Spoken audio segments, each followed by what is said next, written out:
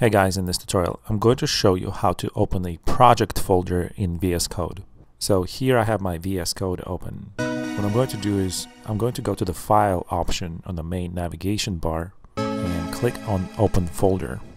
I'll go to my C drive and open a folder called Apple. You can simply create any folder anywhere on your hard drive and that will be your project location. Click on the Open Folder button.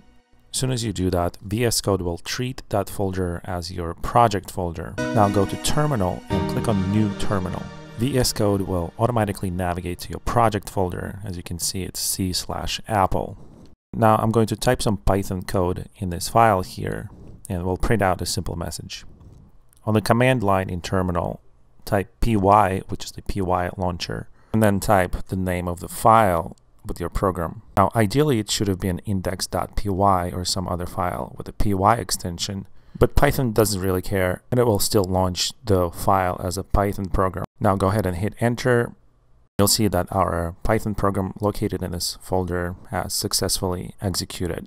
So guys, basically I know that this is a very simple tutorial, but opening a folder in VS Code means that you're opening a project. Especially if you're setting up your GitHub with VS Code, it's super important to set it up as a project.